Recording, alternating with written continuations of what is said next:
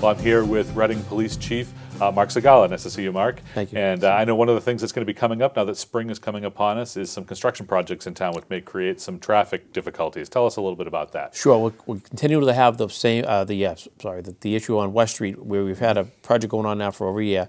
We're doing the best we can to keep traffic flowing out there. Right. But they're trying to get that whole project wrapped up by the end of the summer. Okay. So they've been working 4 or 5 crews a day out in West Street, and as you can see from if you're out there, it's the whole length of West Street from basically from Westwell and Summer to the Woburn line. Yep. So that is going to tie up a lot of our offices and a lot of traffic in that area. And we're trying to detour traffic and divert it around that area the best we can. Sure.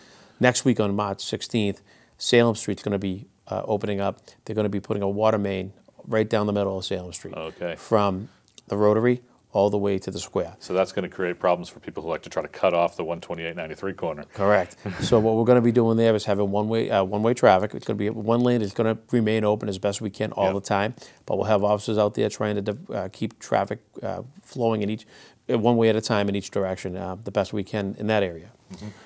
And how long do you expect that project to take? As far as that project should be done within about 6 months. Okay. Okay, it's basically going to go right through the fall. And finally, the last biggest project we see coming right now is on South Main Street and in Walnut Street. They're opening up the MWRA is going to be doing a 3-foot, 36-inch main in that part of the town as well. So that's going to tie up a lot of vehicular traffic down on South Main Street as well. And approximately, again, how long do you think that's going to be? I think that's about a 6-month project as well, from what I understand. Okay, so it looks like it's going to be a very interesting summer traffic-wise here in Absolutely. Reading. So we just want to keep everyone advised that, be patient the best you can with us. Understand we're trying our best to get the cars and the traffic and the motor vehicle traffic through, but we have to let them work as well. Right. Okay, thank you, Chief Segala, for that update. We'll be back in just a moment.